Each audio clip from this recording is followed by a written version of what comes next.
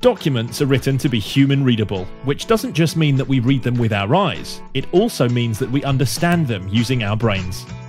However the information is laid out in a document, we have ways of making sense of it.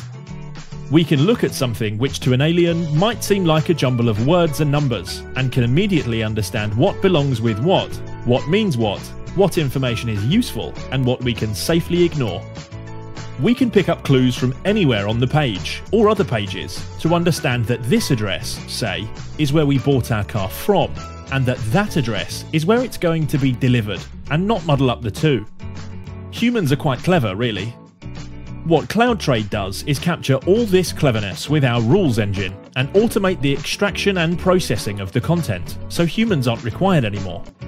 We call this process analytical capture, and have our own patented rules language to do it. We can write up simple capture rules in about 15 minutes. We've created thousands of them. More complicated ones take longer, but rarely more than an hour.